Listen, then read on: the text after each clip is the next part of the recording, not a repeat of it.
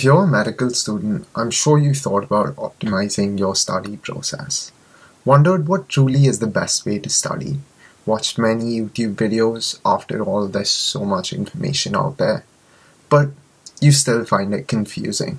So, if you want to know how to study efficiently to do super well in your exams, the big secret is that there is no secret. The truth is that the best way to study is the method that will keep you engaged for the longest period of time, and it'll keep you interacting with the subject knowledge and the study material. Studying in medical school is something that's very individual, although there are some key principles to follow to make sure this process is as smooth and as comprehensive as possible. If you're new here, my name is Siobhan and I'm a 4th year medical student studying at King's College London, and I make videos about medical school, university, lifestyle and travel. And if you haven't checked out my channel yet, go check it out. And if you think it's something you'd be into, then smash that subscribe button. Now, coming back to the subject of this video, the fact is that everyone is wired differently and there are many different types of learners. I may learn differently from you and you may learn differently from your friends. There are 4 main types of learners: visual, auditory, reading and writing, and kinesthetic learners. Now, depending on what type of learner you are, which may not be one or the other, it may be a combination, you'll find different methods useful to different degrees. And these methods may include reading, note-taking, using flashcards, single best answer questions, or mind mapping, brain dumping, or one of many other techniques. Although the evidence shows that there is a clear hierarchy in terms of study methods, with reading or rereading being at the bottom rung, followed by note-taking, followed by flashcards and single best answers, or methods that include active recall as better ways to retain information. This may not be true for everyone. This is just a general trend that has been observed. That's because rereading and note-taking are more passive processes versus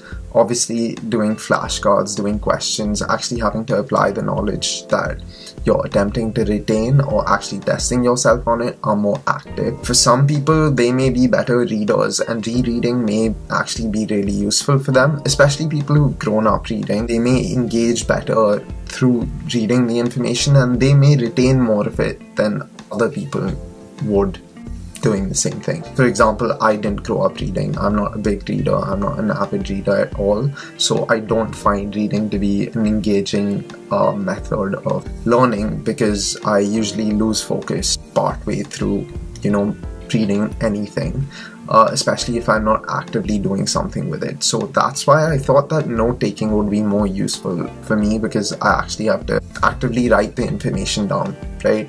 But I tried that and essentially I wasted a lot of time doing this because writing down notes does take a long time, and many times you're actually more engaged with the process of writing the notes down, actually writing the words, than you are with understanding what you're writing or retaining it.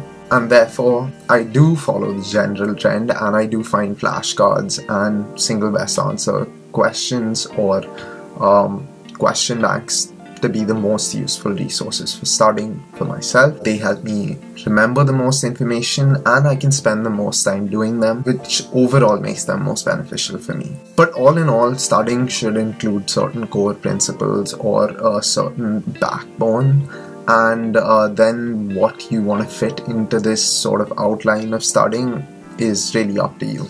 So I think studying should always begin with primary learning. So what primary learning is, according to me, is it's your first contact with any piece of information. So that could be through tutorials, that could be through lectures, that could be on placement in classes, through reading a textbook. So that's your primary learning, because you really do have to see the information at least once before you begin engaging in any sort of active processes. Then you move on to active recall, which is all the craze if you're in medical school. So that means flashcards and question banks, because now you want to start testing yourself on your primary learning.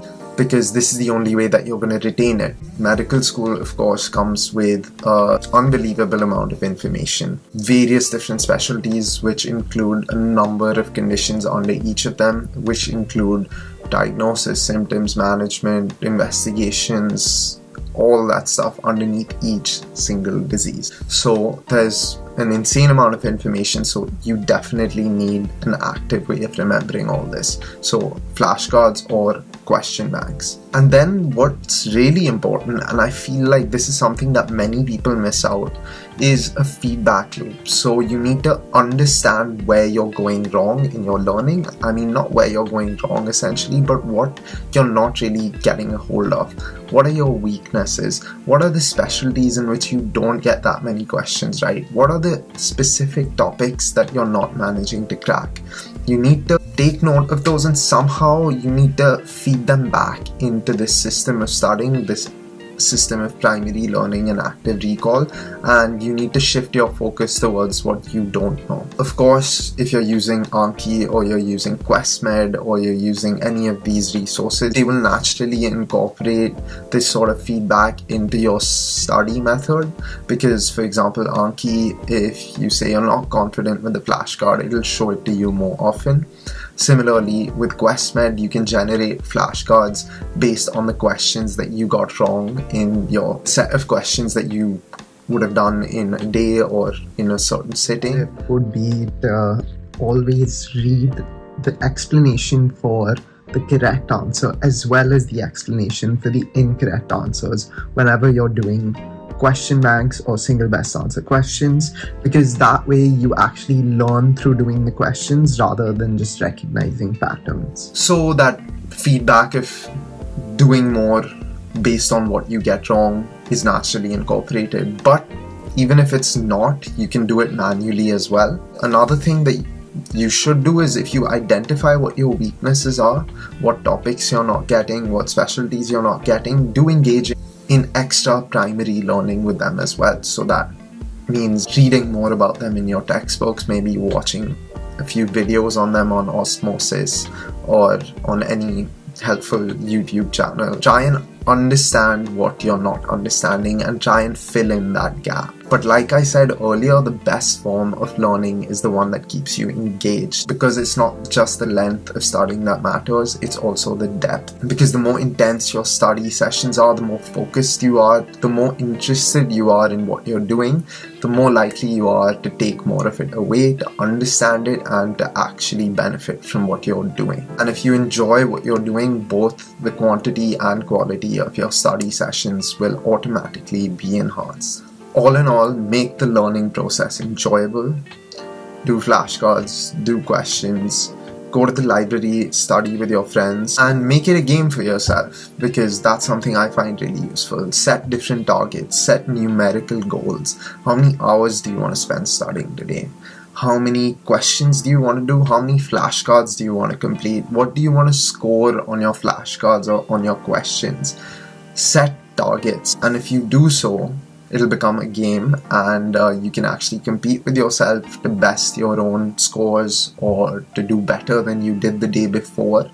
And this is something that I find always motivates me and helps me make my exam season or my study sessions slightly more enjoyable, and it'll also help you carry on for longer. So these are all methods that I'm trying to incorporate and trying to emphasize while I'm studying myself, because I have exams coming up soon. It's exam season, and if you have exams coming up soon, good luck. I hope you found this video helpful. I hope you managed to take something away from it, and I hope by incorporating some of this, you can make your study process a bit more enjoyable, a bit more effective, and you can manage to just, make your life that much more enjoyable as well, because you can make studying something that's efficient and not something that's absolutely draining. But if all of that is the case, then do drop a like down below on this video, smash that subscribe button, leave me any comments you want, and do share the video with your friends and family or whoever you find it useful. And with that, I will see you in the next one.